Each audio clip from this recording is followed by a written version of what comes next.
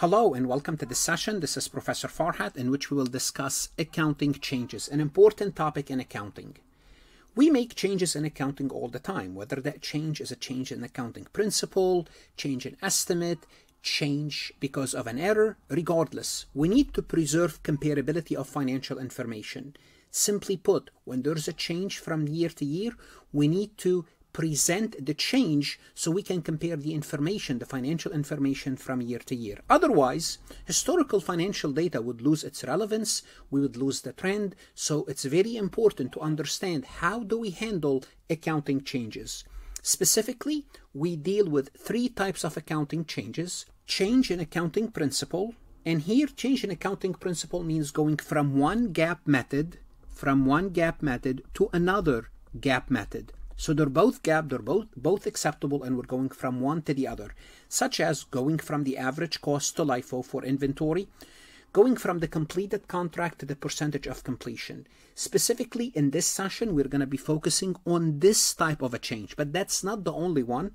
We're going to have change in accounting estimate. We'll have a separate session for that. A change in reporting entity, will have a separate session for that. Also, you have to know that sometimes we do commit errors. As humans, errors are not considered accounting change. So errors are mistakes. Whether you misapply a concept or you made a mathematical error, they're errors, they're mistakes. Also, adopting a new principle for an event for the first time, or the amount was previously immaterial, is not considered an accounting principle change. Sometimes you might see a multiple choice question about this. Just know this. There are three approaches. Again, there are three changes, and we're going to be focusing on one change in accounting principle, and there are three approaches to deal with changes. Currently, which is deal with the change this period only, currently. Retrospectively, and in this session we'll focus on retrospectively, because if there's any changes in accounting principle, we'll have to handle this change retrospectively. Therefore, we have to spend few minutes explaining what do we mean by retrospectively, and how is retrospectively used, and obviously we have to look at an example to apply it, because I'll explain in theory what does it mean, but if you don't see it in an example, it doesn't make any sense. Retrospectively means you will need to adjust the financial statement for each period presented to the same basis as the new accounting principle. So what does that mean? It means, let's assume we have 4-year period, X1, X2, X3, and X4. And let's assume in X4 you made a change in accounting principle, and this change affecting X1, X2, X3, and X4. And you are presenting, listen to me carefully, and you are presenting X1, X2, X3, and X4. Then you have to go back and do the change in all the years. So because to preserve comparability, you have to go back to do the change in case those financial statements are presented. Otherwise, you cannot use a new method here, old method here, old method here, and old method here. If you're presenting all of them, you have to show the change. Or here's what's going to happen. Let's assume there's a change and you are only showing, listen to me carefully now, we're changing the example now, you're only showing year X4. So you're not showing X3, X2, and X1. However, the change affect X3, X2, and X1. So what do? Under those circumstances, you compute the change. Okay, so adjust the carrying amount of assets and liabilities at the beginning of the first year presented. So here we're assuming we're only presenting X4, and adjust the retained earning. So what we do is we go back and we do the computation for X1, X2, X3. We compute the change, and all this change, whether it's changing assets or liabilities, eventually it's going to affecting the income statements. The income statements are gone, so we change retained earnings. So all the change will be put into the beginning retained earning. Obviously, when I say retained earning, you're also affecting assets and liabilities related to that retained earning. But the change will be in the beginning retained earning of X4, because we are not showing X3, X2, and X1. So that's another way to do it. Also, let's assume you're only showing there's a change, and that change only affect X3 and X4. It doesn't affect X2 and X1. Then you just, if you want to go back and present X3 and X4, you recast the financial statement showing the new method for X3 and X4. So that's an easy one. Also, sometime we handle the change prospectively, which is going into the future, and we'll see what that means later once we use it. So in this session specifically, we're going to be focusing on changes in accounting principle, and changes in accounting principle are handled retrospectively, and that's the most challenging of the three changes, actually. Remember, why do we handle this retrospectively? We go back retrospectively to preserve comparability from one period to the other. Now, the best way is to look at an actual example. Now, before we look at an example, whether you are a student, accounting student, or a CPA candidate, that's most likely who you are if you're watching. And if you're watching, it means you are looking for some help and you found me on YouTube. That's great. Go a step further if you want additional help. farhatlectures.com. I provide you additional resources, lectures, multiple choice, true, false. That's going to help you understand, practice, learn the material. I don't replace your CPA review course. I don't replace your accounting course. I'm a useful addition. I'm a companion to your education. Invest in yourself. Don't hesitate. Connect with me on LinkedIn if you haven't done so. Like this recording. If you're watching, it's helping you. Like it. It's going to help others as well, and share it with others. Connect with me on Instagram, Facebook, Twitter, and Reddit. So let's take a look at this example. In 20X4, Adam Company changed to the percentage of completion method from the completed contract. So we went from one GAAP method, which is the completed contract method, to the percentage of completion. Now the assumption here is you know what's the completed contract method is. What is the percentage of completion? If not, you can go to Farhat Lectures about the revenue and look at them. Otherwise, just accept that it's a change from GAAP to GAAP, and we can work with this for now.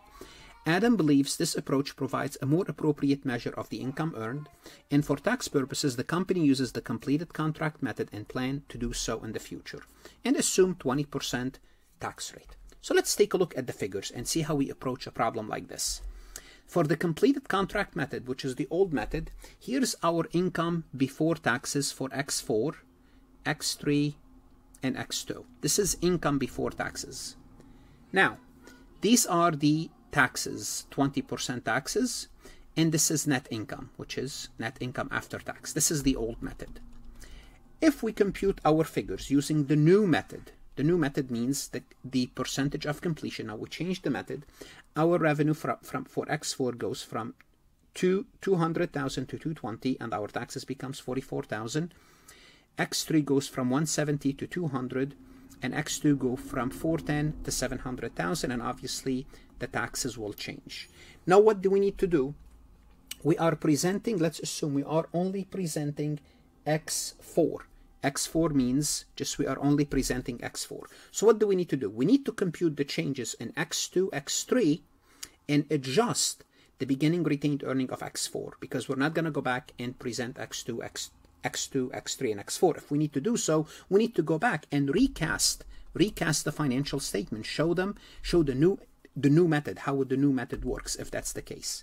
Let's compute the changes and see how we book this entry. For year X2, starting with year X2, this is the new method, this is the old method. Under the old method, income was 410,000 for that year. Income under the new method is 700,000. Our income before taxes went up by 290,000. For year X3, our old income was our old income was the completed contract, 170. Our new income is 200,000. Obviously, we are reporting more income under the percentage of completion because you would accelerate the revenue process. You would receive it earlier. Our income went up 30,000. All in all, the difference for the 2 years is 320,000. Obviously, we have to pay more taxes because if we earned 290,000 in income, our taxes are 58,000. If we earned 30,000 additional in income, our taxes will go up by 6. Overall, our income went up by 232,000 gross income. Taxes went up by 24, and net income went up by 256. Friends, we need to prepare the journal entry at the beginning of X4. So the difference in income is 300. The gross income is 320,000. Now, if you know anything about construction accounting or accounting for construction companies, you dump this change in construction in progress. This is an asset. You increase this asset, which is inventory. Construction in process, because this is how you do it. You will increase the asset because we have more assets. We created more asset as a result of accelerating revenues. We're recognizing more of the construction in process, more of the inventory. We credit deferred tax liability. We have now an additional tax liability to worry about because we changed the method, $64,000. And our earnings went up by $256,000. Now we cannot go back and increase net income. Why? Because the prior year are closed and we're not presenting them.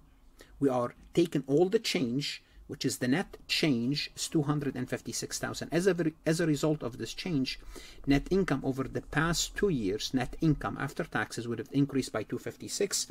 As a result, your retained earning would have been higher by $256,000. Your retained earnings is higher. $64,000 goes to, actually gross revenue is $320,000, but you have to pay taxes. The net is $256,000, and you have to add to your assets construction and process $320,000. So this is the entry that you make at the beginning of year X4, because we are showing X4 going forward.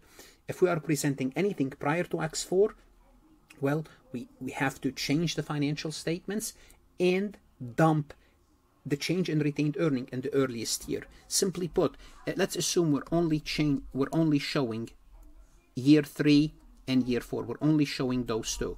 So we'll take the change, whatever change happened in X2, put it in the beginning retained earning in X3, then we keep going. So just make sure you know that you will take the change and you will put it in the beginning retained earning if you are not showing all the financial statements, if you are not recasting all the financial statements. What else do you have to do? Well, you have to disclose. This is important. When you make a change, you have to disclose. So we have to see, how do we disclose this information? What do we disclose? Well, think about it. You're going to disclose the nature of the change. You're going to have to disclose the method. How did you change it? The method. And applying the change, a description. What happened to the prior period information that was retrospectively adjusted? Just tell us, especially if we are not seeing it, just show us what's happening. A change of income. What happened to the change in income? Whether it's continuing operation, income from continuing operation, or net income. Show me the change, the cumulative change in retained earnings. Remember, we're going to have a change in cumulative retained earning or other component of equity. Show me the change in assets as of the beginning of the earliest period presented. So simply put, let me show you what would look like if we did this change in year X4. Let's assume beginning retained earning happens to be $355. Remember, we computed the change as $256, the change in retained earnings. So this is $256. So this is how we show it in the beginning retained earnings statement, $256. Now the adjusted retained earning is $611 plus this year income equal to ending retained earnings. So it's not only we make the change, we have to disclose the change. What should you do now? You should go to farhatlectures.com and work MCQs, true, false, additional exercises, view lectures. That's going to help you understand this topic better. I will work another example that deals with the change with inventory. Good luck, study hard, invest in yourself. The CPA is worth it.